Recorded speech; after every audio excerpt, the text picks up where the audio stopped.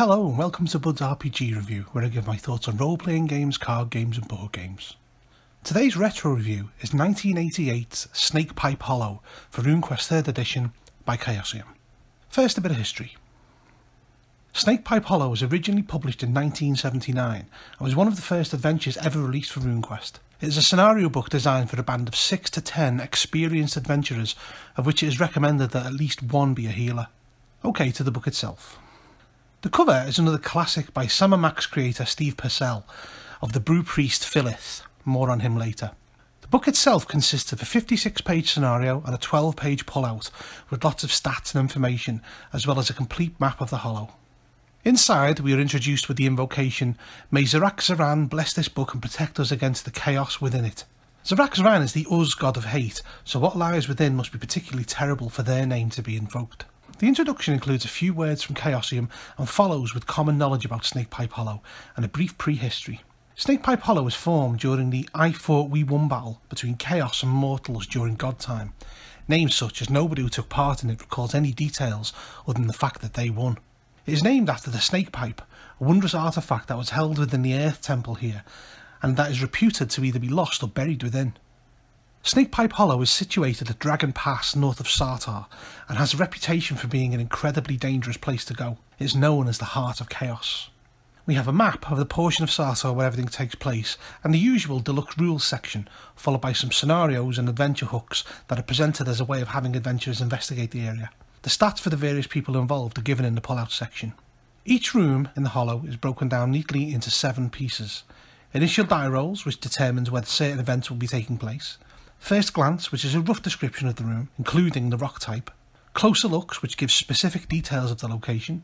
Exits, which details, exits from the room. Search, which details what can be gained given the requisite amount of time is invested. Traps, which obviously describes what, if any, traps are there.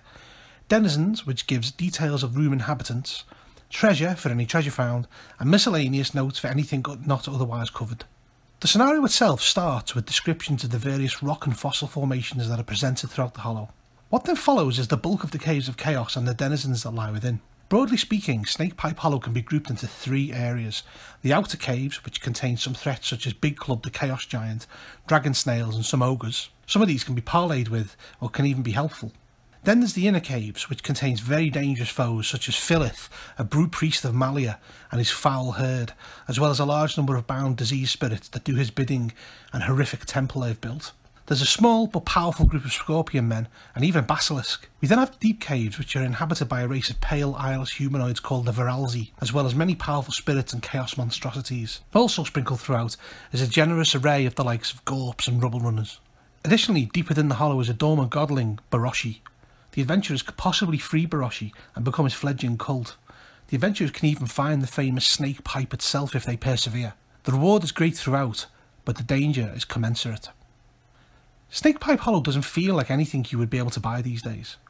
It's not just a dungeon crawl, but the dungeon crawl, from a time where there simply wasn't anything else around like it.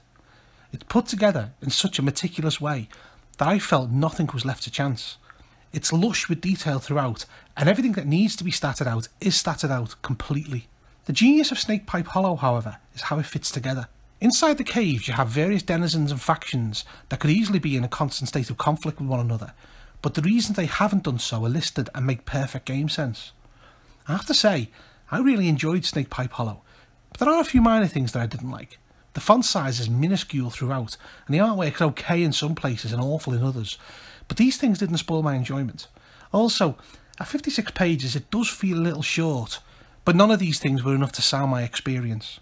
In conclusion, I feel that Snakepipe Hollow is a classic that has stood the test of time, and still easily goes toe to toe with modern day scenarios. It was clearly a labour of love for the writers, and this shines throughout.